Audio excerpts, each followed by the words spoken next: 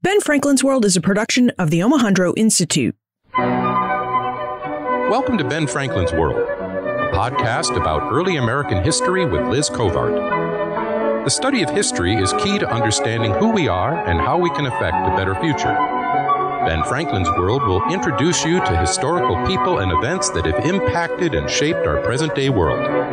And now, here's your host, Liz Covart. Hello, and welcome to episode 187 of Ben Franklin's World, the podcast dedicated to helping you learn more about how the people and events of our early American past have shaped the present-day world we live in. Today, we live in an American culture that is obsessed with sports. To give you just two examples, the National Football League sees an average of over 67,000 fans attend each of its games. Major League Baseball sees an average of more than 30,000 fans attend each of its games. And this is to say nothing of the millions of Americans who watch these sports on television or online, or listen to them on the radio. Or the millions of Americans who prefer things like hockey, basketball, swimming, and all sorts of other sports. So how did we become such super sports nuts? And when did the business of professional sports become a thing in the United States?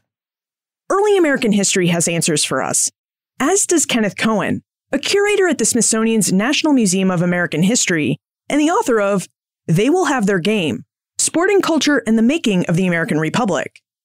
Ken's research looks at how sport in early America, events like horse racing, theater, and tavern going, help shape the evolution of American democracy and capitalism. So, as we explore sport in early America, Ken reveals what early American sporting culture was and the types of sports early Americans engaged in, taverns, racetracks, and other venues for sport in early America, and details about how the American Revolution impacted the development of sport and sporting culture between the colonial and early Republic periods. But first, I have some exciting news. Episode 200 is just around the corner, and the Omohundro Institute and I would like to use this huge occasion to celebrate you. Most podcasts never make it beyond episode 7, but we're really close to episode 200. And I really couldn't have done it all these years without your support. Your emails of encouragement, your ideas about the show, your questions about history, and just your desire to get to know me a bit better have all kept me going. So I want to return the favor and use episode 200 as an opportunity to honor and feature your questions about American history. I've been in our listener community on Facebook, so I know you have lots of questions about early American history, and here's your chance to get them answered. Ask me anything you want to know about early America. And out of these questions, I will select between 6 and 12, depending on their complexity, and the Omohundro Institute's digital projects team and I will track down answers for you and air them in episode 200. And you should really ask me all the questions you have, liz@benfranklinsworld.com, because you just never know. We may just make bonus episodes out of all your questions and, over time, answer them all. So what would you like to know about early America? Let me know. Email me, liz@benfranklinsworld.com. All right. Are you ready to discover more about sport and sporting culture in early America? I know I'm ready. So why don't we go meet our guest historian? With tidings and wisdom to share about our early American past, here is this week's special guest.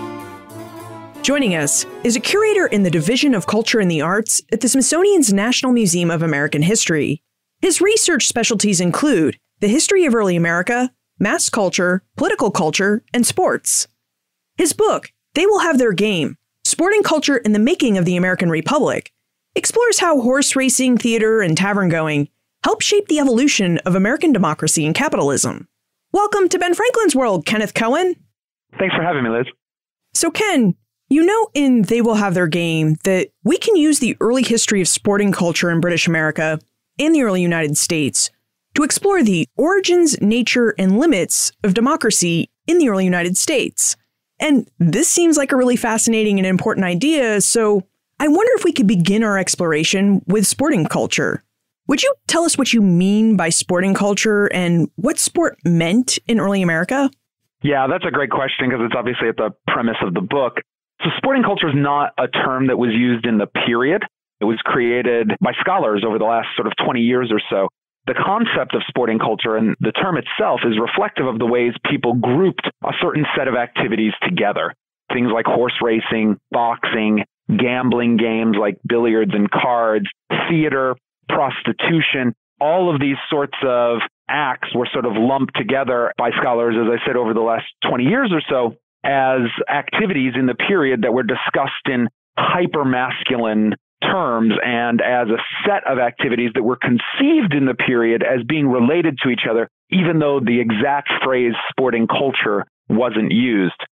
So as for sport itself, what I argue in the book is that our definitions of sport today, which are generally limiting the concept to physical activity, competitive physical activity, those sorts of definitions spring from anthropological and sociological studies in the 1940s, 50s, and 60s. And so they don't get to how the word sport was used in the 18th and early 19th centuries. And if you look at documents from the period, a wide range of documents from newspapers to diaries and letters, you see that sport was used in a much broader sense to refer to sort of enjoyable uncertainty and competition. And in that sense, you can see sport being used in activities that we might not lump under the umbrella of sport today, like theater or prostitution. And so in the period, all of these activities might be connected to or described as a sport, but they weren't generally lumped together as sporting culture. You mentioned that prostitution and theater could be considered as sport in early America. So I wonder, what other types of sport existed during this period? Yeah, there's a wide range of games. And again, anthropologically speaking, today, we would say games are not physical events, and sport differs from games because sport tends to be physical. But in the period, all sorts of competitive and gambling games were referred to as sports. Or if you were playing them, somebody would say, are you sporting or not? Are you embracing the risk and the chance, or are you not embracing that element? So as I said, playing cards, tabletop bowling games, all sorts of dice games, these would all be not necessarily described as sport, but the word sport might be used to describe actually participating in them. So people might not call backgammon a sport, but if you were gambling at backgammon, as many people did in the 18th century, they would say, I had a sporting time playing backgammon. When we think about uncertainty in card games or games of chance today, gambling is what comes to mind. And I wonder, did gambling exist in early America? And was that considered a form of early American sport? Yeah, absolutely. I mean, I think it's at the center of what sport meant then. And you didn't have to gamble because you could embrace chance and uncertainty and risk without gambling. And theater is a good example of this. We think of it today as something that's very tightly scripted. But in the 18th century, the audience had a lot of influence on the way any given performance might actually be acted. The audience would demand that actors change lines or that the musicians play different songs between the acts or even during the performance sometimes. And so there was a much greater sense of uncertainty at the theater. But you're right, the gambling is a real traditional and almost ancient way that this concept gets activated. And so gambling was really common in early America. Early Americans gambled on everything under the sun. I tell the story early on in the book of two different gambling episodes in Philadelphia at the turn of the 18th century, one in which a man has a bet whether or not he can smoke 21 pipes in the space of an hour. And he does, and he wins the bet, but he dies before he leaves the tavern. And in another case, William Byrd, a Virginia planter in the early 18th century, is gambling on how quickly his slaves can cut the ice on the James River near his plantation. So there's all sorts of gambling on all sorts of things in early America. And that's because gambling was loaded with this meaning of trying to prove yourself, right? It's one thing to say something, to assert an opinion, but if you're putting money behind it, that's sort of statement of belief, of conviction that's beyond mere verbiage. And so gambling is a way to sort of freight what you're saying with even greater weight and to show that you know what you're talking about. Like, I'm going to put money on this because I know this is going to happen and you're wrong that it won't. And if I'm right, the exchange of money will show that I was the superior person in predicting and knowing the content that was at stake here.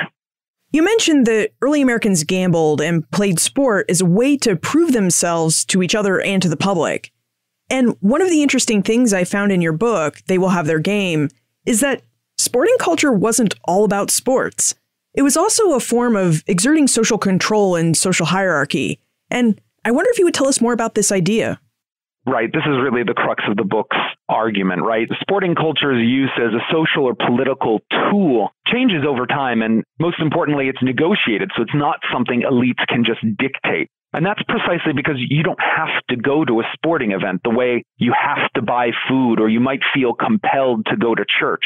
At first, elites think that they can simply win awe and support from the masses for funding these kinds of activities and presenting themselves in secluded or enshrined roles at them. Exclusive box seats are an example, or as an elite and exclusive jockey club that funds horse races. But average people pretty quickly reject this and basically say, look, if you want us to appreciate you for financing this stuff, you need to make it more democratic. You need to make box seats more affordable and accessible. You need to stop staging performances that just make you look good.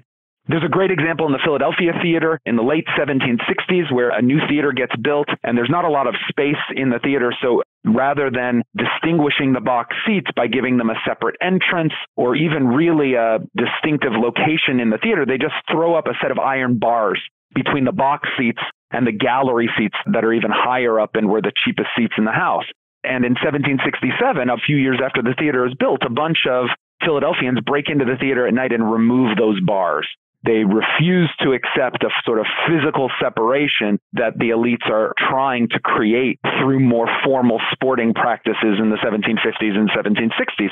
And this reaction is only strengthened by the revolution and its rhetoric of equality and freedom that really is emerging at the same time. So after the revolution, elites back off a bit from this, and they gradually tie sporting culture to capitalism instead of some form of aristocracy. Sport becomes not just commercial, but a centralized and more heavily capitalized form of business. So the theaters are bigger, the racetracks are bigger, the taverns are grander, and they're financed by investors looking for a financial return instead of being a kind of philanthropically sponsored event. And as a result from that, sporting events become a kind of proving ground where on one hand, everyone can be confronted and judged because the investors want as many people to go as possible. So they're trying to make every kind of seating section in the theater more accessible. But the flip side of this is that the shows themselves, whether you're talking about sporting events or theater performances, increasingly espouse values of competition and wealth that support the emergence of capitalistic economies. Okay, now that we have some context for how we should think about sports and sporting culture in early America, I think we should explore sports in early America in more detail. I think we should start with some of the venues for sports. So Ken, if we could travel back in time to the mid-18th century and we walked into a tavern, what will we see and experience? I mean, what kinds of sporting culture or games might we be able to participate in this tavern? You know, historians have been writing about and studying taverns for a long time. And one of the points that I try to add to that literature is to say that the answer to that question depends on what tavern you enter, that you can't talk about taverns as some sort of monolithic type of space because there were specific taverns that were targeted to do specific kinds of things.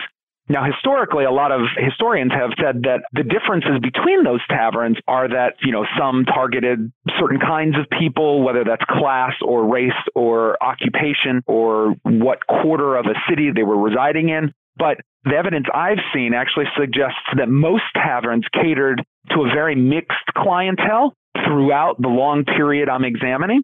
The difference is that the tavern is constructed architecturally, spatially, with the intended purpose of fostering a certain kind of interaction. And then people who aren't really attuned necessarily to the different kinds of tavern spaces that are available might look at the documents or might visit this tavern in the period and say, oh, all these people are behaving badly. They're all the rabble. When in reality, there might actually be erstwhile gentlemen in that group. They're just letting off steam in that space for a certain reason or period of time. And so what you would see when you go in a tavern depends on which tavern you're in. There are places where certain taverns are constructed in ways to foster a very aggressive kind of competition. And there are taverns that are built to foster very polite kinds of conversation. There are taverns that are sort of indoor-outdoor spaces where you're supposed to be using the yard and the exterior. And there are taverns that are intended to keep everybody inside and in very small rooms where you're going to be with very small groups of people. That would lend itself towards very small parties as opposed to mingling with people you don't know. So again, what you see and which games are played depend on the tavern that you're in. Taverns that have lots of small rooms are unlikely to be able to house a billiard table because billiard tables were 12 feet by 6 feet back in the period. And so in order to also shoot the ball, you need a room that's basically, 16 feet by 20 feet. And that's a pretty big space in an 18th century or early 19th century tavern. On the other hand, if you've got small rooms, you might have lots of backgammon boards because backgammon is a game played by two people and it's not really so much a spectator event as a participatory activity. So it sounds like there was really no one-size-fits-all tavern, if you will. I mean, our tavern experience would really vary by region and even vary by what side of town we were on in a particular city.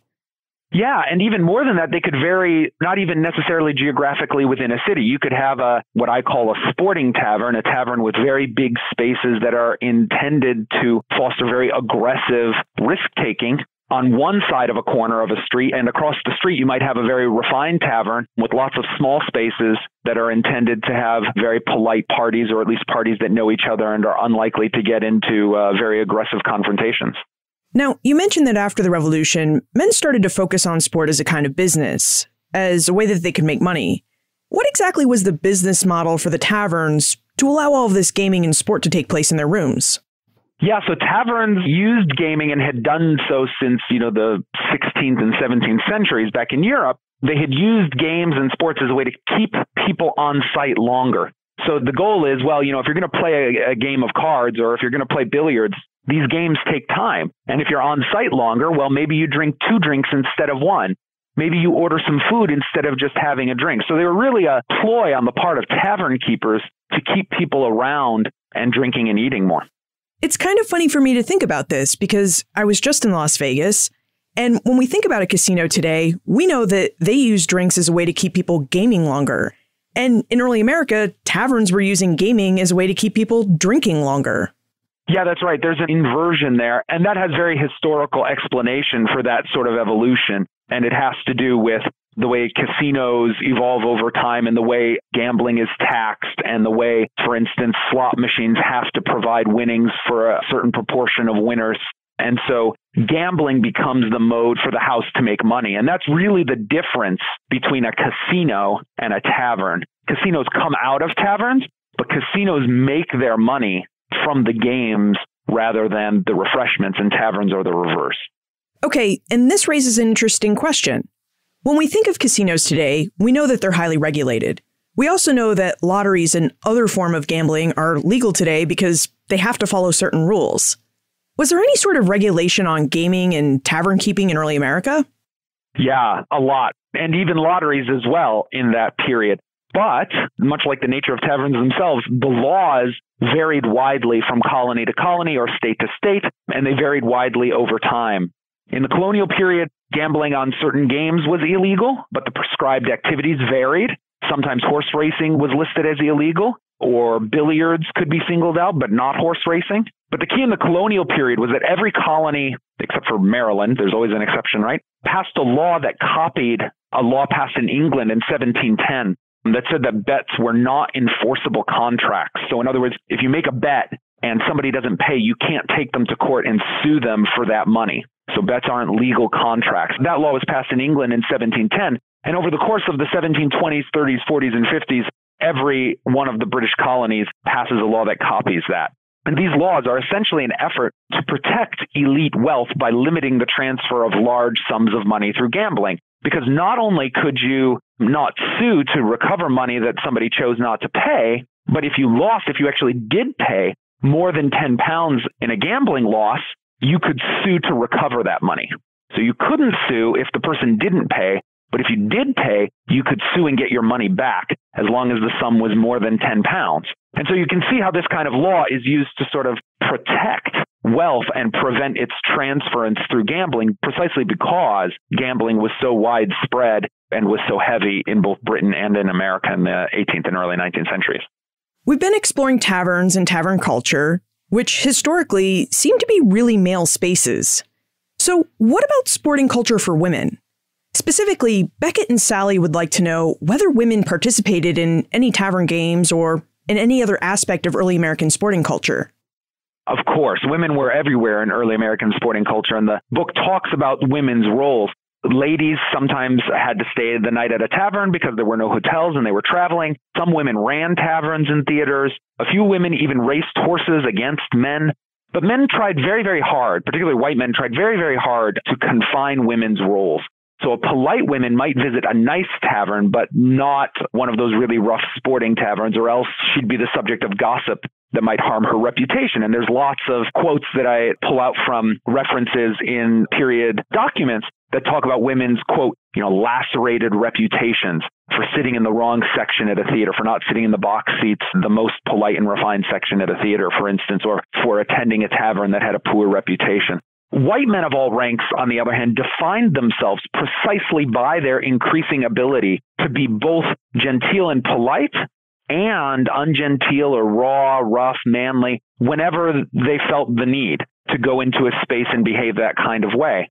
And so lots of venues like theaters and racetracks included spaces for both genteel and ungenteel events under the same roof, but white men tried very, very hard to make sure that women couldn't move between those kinds of spaces the way that they could. And it's not just white women who found this barrier erected. African Americans, all sorts of non-white peoples found themselves targeted by white men's rules, which were in place to try to give them the ability to move between types of manhood, but restrict everybody else. And this works on a logical level, because if everybody can go everywhere, then how do you know you're behaving genteel or raw or rough? Because everybody's everywhere and no particular space or activity has any kind of coded meaning. But if only one group of people can move and everybody else is sort of restricted either by rules or by fear of what might happen to their reputation, well then polite women's presence in genteel spaces makes a white man polite in that space. And then when that white man moves to an ungenteel space, it's the very presence of poor white women and non-whites that would announce or declare that this white man is now trying to prove his raw virility. And it's important to recognize that this is an effort that white men make. There's lots of white women and people of color who defy these rules, who test these rules. But the fact that those rules are in place, I think, is important evidence of how sporting culture was seen as a tool for the construction of a republic that would be limited to white men in the late 18th and early 19th centuries.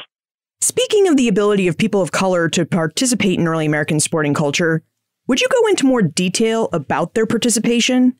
Logan would like to know more about the participation of Africans and African Americans in that culture, and whether slavery may have impacted the development of American sports. People of color had all sorts of roles in American sporting culture. They were performers in some cases. They were laborers who might construct the venues or work at the venues, and they were spectators. But their roles as spectators, as we just mentioned, were subject to rules that may or may not be enforced, but were always a sort of barrier of some degree to their full participation in comparison to white men. In terms of slavery affecting sort of the evolution of sporting culture, this is most prominent in terms of the evolution of taverns, because in the North, over the course of the early 19th century, the post-revolutionary period in particular, even starting as early as the 1780s and 1790s, there's a bifurcation of taverns that goes even beyond what it had been in the colonial period, so that there are spaces that are rough and aggressive and there are spaces that are refined and polite. In the South, there are a number of venues that persist over time that might hold rooms for doing both types of activities. So I'd mentioned earlier, that racetracks and theaters had both sort of cheap seats and slightly more expensive seats, although still accessible. And it was the way that these spaces were furnished and the materials they were constructed out of that announced whether you were supposed to be polite or you could be more rude in those spaces. And taverns had started out that way, but over the course of the 19th century, they fracture in the North so that polite taverns become entirely separate spaces and rougher taverns become entirely separate venues in their right. But in the South, you find more and more taverns persisting with both types of spaces under one roof. And one explanation for that is that slavery makes rougher displays of physical manliness more okay in conjunction with politeness and gentility than they do in the North, because white men have to prove their mastery all the time. It seems from our conversation that racetracks were another important venue for sports to take place in early America. And this is confirmed by the details in Ken's book, They Will Have Their Game, where we discover that in the 1740s, many wealthy men turned to thoroughbred racing as a form of sport. Ken, Marie would like to know more about horse racing in early America. So would you tell us more about the history of the sport in colonial British America and then in the early United States? Horse racing was by far the largest spectator sport in early America from the 1720s, 30s, all the way up to the 1850s and 1860s. There are undoubtedly exaggerated reports that announce crowds in the 1820s of the 50 to 60,000 range. But even realistically, there are accounts that note, 10 to 20,000 people at major racetracks for big races in the early 19th century. And in America, horse racing starts off as mostly quarter horse racing, which is down a straightaway. It could be a road or it could be a path specifically built for racing. And the path was usually straight and ran for a quarter or half a mile. But because most of the horse stock in British America was shared, poor men could end up with as good a quarter horse as rich men. And so thoroughbred racing is really a tool that the American colonial elite uses to separate themselves from the masses of horse owners. So in order to be a thoroughbred, and this is true even still today, your thoroughbred racehorse has to have its lineage traced back to the three original foundation sires from North Africa, Arabia, and Turkey. And in the 18th century, before thoroughbred racing had had hundreds of years to develop, having horses with that lineage was rare. And of course, they had to be certified, so it was a process. So those horses were very expensive. And in addition, those horses had greater running endurance than they had brute speed. And so that also makes them different from quarter horses.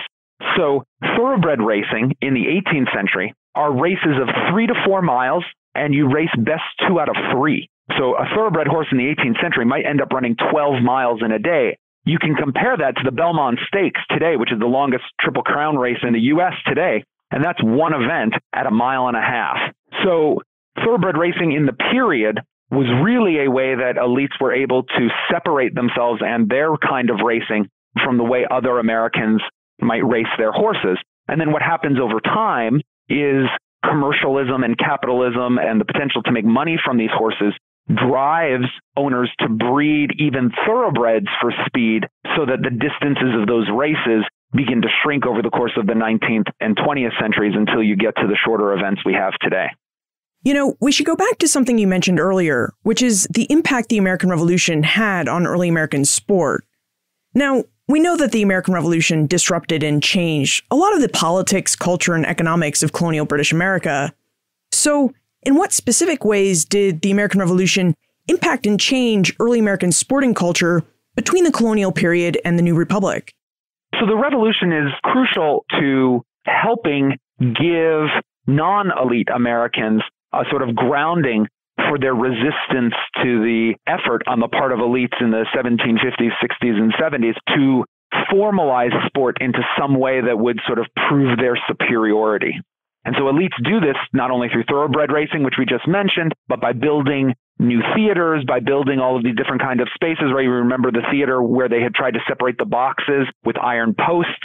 So these are all efforts to try to use sporting culture to assert some kind of social distinction or social superiority. And of course, the people who don't get included in that club resist it right from the outset.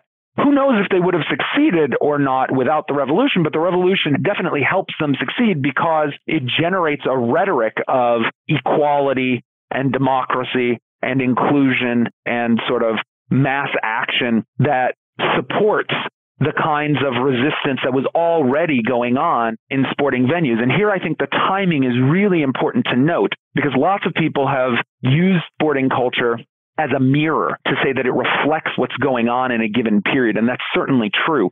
But I would go even further and say that sporting culture is an agent. It helps shape history, not just reflect it. And part of the evidence for that is that people were resisting genteel or gentrified sporting events before the revolutionary movement and the resistance movement really gets going in the wake of the Stamp Act. And then the Stamp Act and subsequent moments of resistance and then revolution sort of feed off of and then refuel resistance in sporting venues in a sort of mutually reinforcing fashion. Would you give us an example of the pushback against sporting culture during the American Revolution so that we can see the impact the revolution had on a particular sport? Yeah, so I can use theater in this case. There's, a dozen or more newspaper reports, which is sort of a lot given what we're talking about, of audiences in the early 1760s, starting even in the late 1750s and moving up through 1762 and 63, of audiences in the galleries throwing vegetables and refuse at wealthier people in the boxes or shouting epithets at them, interrupting the performance in order to make some sort of comment that was intended to sort of take elites down a notch and criticize gentility as something that could be elite and exclusive. And so that whole sort of trend that is being written about in New York and Philadelphia newspapers in the 1750s and 1760s, and by the way, it's often written by elites who are sort of chastising non-elites for having done this, that they don't know how to behave in a theater and this isn't what they're supposed to be doing. But all of these articles are evidence that the kind of anti-elitism triggered by what was going on in sporting culture provided a kind of framework that then gets drawn upon during the American Revolution. So most famously during the American Revolution, the colonists in the wake of the Stamp Act burned down the New York theater. And they do it while attacking people wearing genteel trappings, wigs, nice coats, things like that. And that is sort of taking to the nth degree what already had been happening at theaters, but then that attack on the theater gets organized by the Sons of Liberty in order to sort of fuel resistance and patriot ends. Something interesting I found in Ken's book, They Will Have Their Game, is that the revolutionaries' anti-elite leveling attitudes toward sport and theater didn't really seem to last long. It seemed like genteel sporting culture really made a comeback after the revolution. And this is something I'd like for us to explore just after we take our moment to talk about our episode's sponsor. Summer is nearly upon us, which means many of us are getting ready for warmer weather, a chance to switch up our work routines, and for our summer vacations. If you're like me, summer vacation is a time for road trips and summer reading. And do you know what makes the perfect companion on these summer road trips? Audible. Because Audible has an unmatched selection of audiobooks and original audio shows from the leading audiobook publishers. Plus, if you're like me, you'd like to continue reading after you're out of the car for the day. I mean, you just want to know how the story ends. Well, Audible has you covered. Did you know that with Audible, you can switch seamlessly between listening and reading without ever losing your place? This means you can both listen to and read a book like Gordon Wood's The Creation of the American Republic. This is just one of the many titles available on Audible, and it's a classic work of early American history. Wood's book allows you to discover the origins of the political system we have here in the United States by taking you through the evolution of American political thought from the Declaration of Independence to the ratification of the Constitution. Well, you can listen to Wood's book through the Audible app while you're in the car, driving to your destination, and then when you arrive at your destination, you can continue reading the book on your Amazon Kindle, right where the audiobook left off. And the same process works in reverse. So if you're reading Wood's book on your Kindle, you can get back in your car, fire up the app, and Audible picks up right where you left off your reading. Pretty sweet, huh? I love this feature. And Audible wants to give you the opportunity to try it out for yourself. Audible is offering you a free audiobook with a 30-day trial membership. Just visit audible.com/bfworld so you can browse Audible's unmatched selection of audio programs and download a book that strikes your fancy for free. It's that easy. Go to audible.com/bfworld or text bfworld to 500-500 to get started today. So Ken, would you tell us just how genteel sporting culture made a comeback after the revolution during the early republic?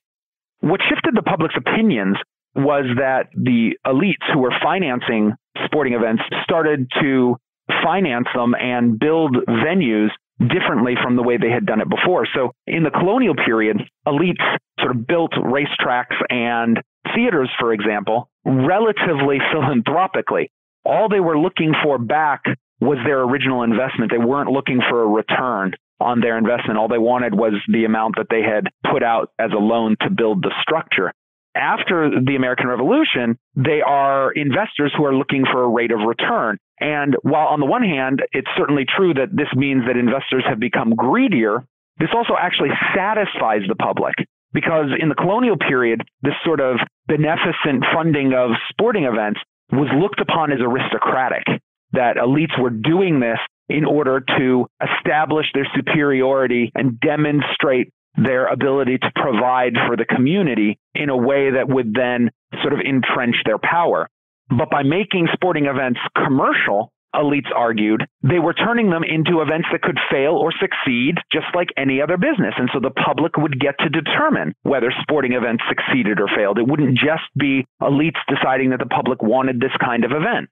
And so it's sort of presented as, and in fact it actually is, a more commercial mode that emerges after the revolution that gets the public interested again in participating in these sporting events. And I should say, even during the revolution, it's not that the public wasn't interested in participating in sporting events. That interest is present consistently. The question is, how interested are they in participating in sporting venues where gentility might also be asserted? And in order to be interested in that, they want gentility to be accessible and they want to be able to criticize it. And these commercial venues afforded them the opportunity to do that better than ones that were more sort of philanthropically funded. So it sounds like genteel sporting culture made a comeback during the early republic because American society and the economics of the culture had changed. I mean, Americans' views on the elite and their gentility didn't change so much as they wanted a more democratic form of sport, and its commercialization during the early republic allowed for this. That's an interesting point. I think those are really closely related because gentility was a concept that was so important to how elites were trying to justify that they deserved political power or how they had superior ideas for making and spending money. So gentility is wrapped up in how elites sort of justify both their wealth and their pretensions to political power, so that I think it's hard to sort of split the wheat from the chaff on that argument. Now, I'm really curious about the sources you use to study sport and sporting culture in early America, because today we can watch sports on television or listen to them on the radio or do both through an app, or we can even attend those games in person and take all sorts of pictures of them. So today, our record on sports consists of video, audio, some print, and a lot of other visual sources. But this type of visual media didn't exist during the 18th and early 19th centuries. So what kinds of records did you use to reconstruct what sport and sporting culture looked like in early America? Like historians who have studied this subject before me, there's actually a lot written in newspapers. Just like in the newspapers today, there's a sports section. There wasn't a sports section back then, but sporting events were covered and were discussed at length. And there's a lot of advertisements for sporting events, try to get people to come to them. So you can look at the language used in those kinds of texts. What I tried to do was sort of take that foundation of evidence and seek out additional forms of evidence that folks hadn't necessarily considered before. And that largely took two forms. The first is business evidence, financial accounts, which could be in account books. They can be in loose scraps of accounts that are sort of tucked in with manuscript paper collections at archives. They can be in letters. And so I was able to find quite a few individual investors who had actually kept pretty good records about their investment in sporting events through letters, through entries in account books, and through loose accounting scraps. And you can piece together, if you take these over a large span of time and over a wide swath of space, I saw patterns emerge in terms of how these events were being financed, what kind of return was being expected from the investor, how they were anticipating meeting those expectations of return. So the financial information provided one set of new evidence, if you like, that could be layered on top of the newspapers. The second set is architectural evidence, and this is either descriptions or visual productions of entertainment spaces, or as you get into the early 19th century, fire insurance records, which detail specifically what the spaces were made out of and what kinds of formal finish were built into the spaces. And so what I saw was that the spaces in terms of how many doors you had to pass through to get to elite seats and how separate different entrances for different seating sections at racetracks and theaters were, those sorts of things change in lockstep with how the financing changed. And so the book is organized in 3 basic sections, and each section moves chronologically, but starts with the financial story of how these events are financed, and then moves into how those spaces were actually used, what the evidence tells us about the actual use of those spaces, which then triggered a revision to how things are financed, right? So in the colonial period, elites tried to build these nice genteel spaces, but the public didn't like that. And they responded angrily toward that. So then elites responded by making things more commercial and accessible, and then the public accepted those spaces more. So the sort of negotiation that takes place between the people who are generally wealthy and funding these events and people from a wide range of backgrounds, both economically, racially, and in terms of gender, who are using these events not necessarily in the ways they are originally intended, which then therefore pushes the funders to revise their financing scheme. So Ken, before we move into the time warp, I'd like for us to address the major point of your book, which is that sports help shape the evolution of American democracy and capitalism. And we've talked about this idea throughout our conversation, but I really want us to take a moment to be explicit about it. So how do you see early American sporting culture as shaping American democracy and capitalism? So I think sporting culture is vital to understanding how American democracy came to not just be about the right to vote, but about a chance to move up through hard work and competition. Those sorts of values aren't just a result of sort of the Protestant work ethic or the Constitution or Adam Smith. It's a result of daily experiences of negotiating across lines of class, race, and gender at sporting culture venues over time. Okay, let's jump into the time warp. This is a fun segment of the show where we ask you a hypothetical history question about what might have happened if something had occurred differently or if someone had acted differently.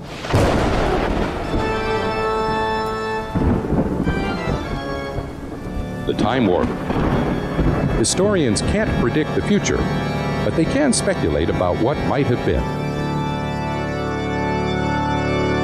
In your opinion, what might have happened if revolutionary leaders had not taken such a negative stance towards sports during the American Revolution?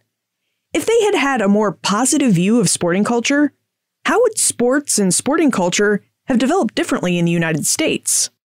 Here's what I want to think maybe would have happened. I wish I could say it would have resulted in a failed revolution, right? That the patriots would have been divided over class lines in a way that prevented a unified sense of purpose. And by the way, I want to be clear that I want to think this not because I don't think the revolution should have happened, but purely because I think sporting culture actually mattered that much. I mean, the history of why sporting culture sort of gets banned for a period in the revolution is often tagged to Americans being criticized by the British. That the British are saying, oh, you're complaining about all of these regulations we're putting on you, but how bad can it be if you've got all these theaters and you're running all these horse races? I mean, the newspapers in Britain actually print that critique. And so the revolutionary ban or prescription on sporting events that's passed by the First Continental Congress in 1773 is in many ways a reaction to that. But I think there's also something more going on, because at that exact moment, in addition, patriot elites were facing resistance from artisans and workers not in their sort of class group who were organizing their own political manifestations of the patriot movement. And so because sporting culture was a place where class could be attacked, it became important, I think, for the Congress to prescribe those activities, not just in order to counter British criticisms, but also to sort of cut off at the source one of the places where class divisions amongst the patriots were manifested. Ken, now that you've explored sports and sporting culture in early America, what aspect of history are you researching and writing about now? So I'm looking into the evolution of fame and celebrity, using a bunch of new digital history techniques to examine the use of language, words like fame and celebrity celebrated over time, as well as the accumulation of museum collections, which were often acquired because of their connection to something famous. And so I'm looking at this over a long span of time, and I'm interested in sort of transcending traditional notions of period and periodization. Anyway, I want to end the research project with the rise of halls of fame in America at the turn of the 20th century, and largely because the United States has dozens more halls of fame than most other countries do. And so I think that's a phenomenon that can help us understand what we view as ideal and what we view as a model for who we want to be. As you're a curator of the Smithsonian's National Museum of American History, and we already have you on the line, are there any exciting exhibits or exhibitions coming up that we should be aware of? So we've got a new show that actually just opened last summer on the history of American democracy. We have a wonderful show about the history of immigration called Many Voices, One Nation. We've got upcoming shows on a range of events that actually strangely involve sporting culture. So if you're a sports fan, you might find sports in very unusual places in the building. For instance, we have a show coming up on the history of the Elephant Conservation Act, which was passed 30 years ago next year in 1989. But one of the big reasons for the massacring of elephant populations in the 19th century was to produce billiard balls. Billiard balls were probably the second largest consumer product to come out of elephant tusks. So really interesting stories here that are provocative in ways that you might not expect. And then down the road in 2020, we have a big show about the history of American entertainment opening. And so obviously I'm really excited about that and hope lots of the listeners will come see us. And how can we contact you if we have any questions about sport and sporting culture in early America, or even about the Smithsonian's exhibitions? Through my biography page that you can access on the National Museum of American History's website. All you got to do is Google my name and NMAH, and you should come up with the page, and you can hit the little Ask Me button, and I'll get your comments. I'll look forward to them. Kenneth Cohen, thank you so much for helping us explore sports and sporting culture in early America. Thanks for having me. It was a lot of fun. Sporting culture was not a term that early Americans used, but it is a term that scholars use to describe the ways early Americans grouped certain sets of activities together, like horse racing, boxing, billiards and cards, theater, and even prostitution. And as Ken noted, these were all activities early Americans considered as sport because they all constituted competitive activities. And this is quite a different view from how we think about sports today.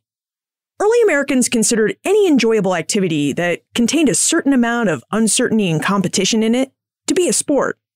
But today, we think of sport as consisting really only of physical activities like baseball, basketball, football, tennis, or swimming.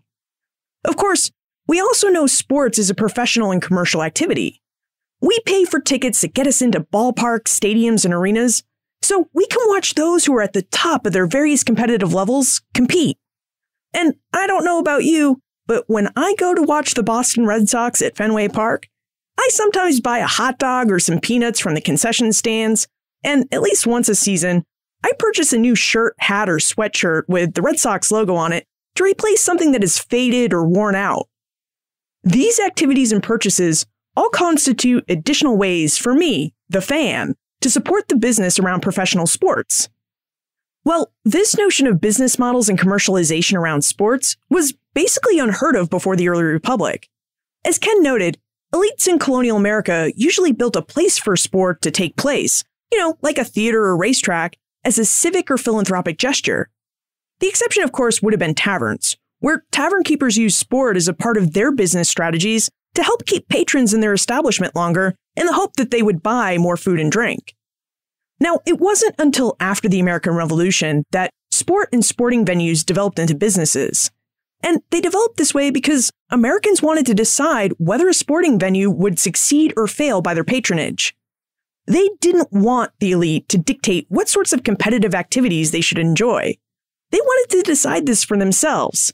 If they didn't want to watch horse racing or boxing, then they could stop patronizing the track or the tavern, and the business owner would have to learn that they just needed to develop a new competitive activity to keep their customers coming back.